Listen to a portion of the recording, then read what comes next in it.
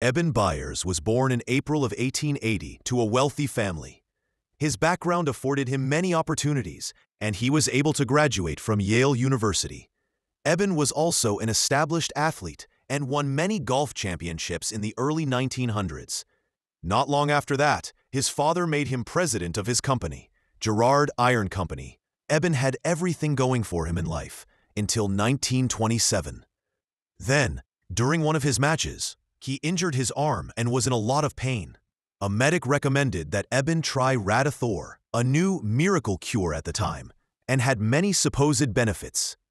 The doctor prescribed him a small spoon per day for the pain. Eben enjoyed pain relief for a short time and reportedly felt great. He felt so great that he self-medicated and increased his dose rapidly, taking a whole bottle at a time. At the time, Radithor wasn't regulated, and officials were unaware of any ill effects of radiation on the human body. But unfortunately, Eben would learn about his deadly mistake. Radithor was a radioactive drink containing radium, patented by William J. A. Bailey, a Harvard dropout. In the early 1900s, this became very popular. It was said to have health benefits, and many people began to drink it.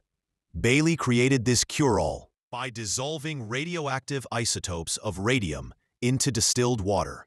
He claimed that the concoction would cure impotence and other ailments. At the time, Bailey offered doctors a 17% commission on every dose prescribed to patients. Eben Byers was one of the most public cases of radium poisoning. As his health continued to decline, he became a national headline. People were fascinated by his story and followed his every move. Of the notable adverse effects radium had on Eben, the worst was the loss of his entire lower jaw and most of his upper jaw. This condition became known as radium jaw.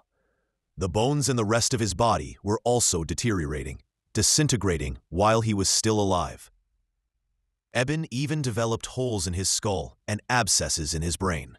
His condition was so bad that his tissue was surgically removed, leaving the hole in his head open. Eben received his terminal diagnosis weeks before he passed. The steel tycoon was bedridden for the last years and suffered a slow and painful end on March 31, 1932, at 51.